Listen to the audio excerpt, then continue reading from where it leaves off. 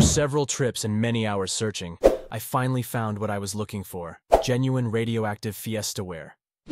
At a large antique mall, I discovered two pieces of highly radioactive antique ceramics. One of the pieces, a small 6-inch plate, is stamped with Fiesta branding. The other piece is an unbranded Harlequin ceramic cup with an unusual pointed handle. But both contain a notable amount of uranium, measurable with my device up to 10 inches away. Unlike typical uranium glass, Fiestaware doesn't glow under blacklight, making it more difficult to track down. Fiestaware is a brand of ceramic dinnerware that began production in the 1930s. At first, natural uranium oxide was used in the glaze.